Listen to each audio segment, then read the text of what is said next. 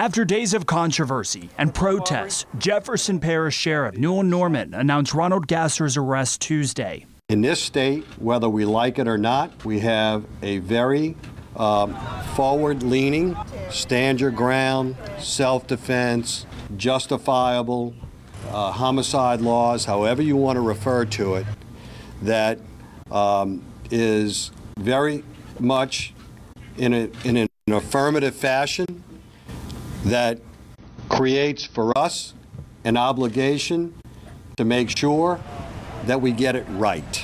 And as we wait to learn if Ronald Gasser's attorney will try to use the stand your ground defense, we took a closer look at what the law says. It's something that obviously makes it easier for a defendant to use the defense of justifiable homicide.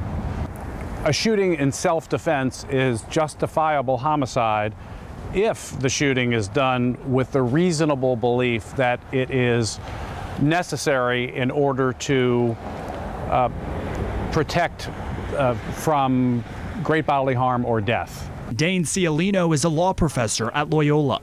If you are in a place where you have a lawful right to be and you are not engaged in any unlawful activity, then retreat is not something that you need to consider before using defensive force.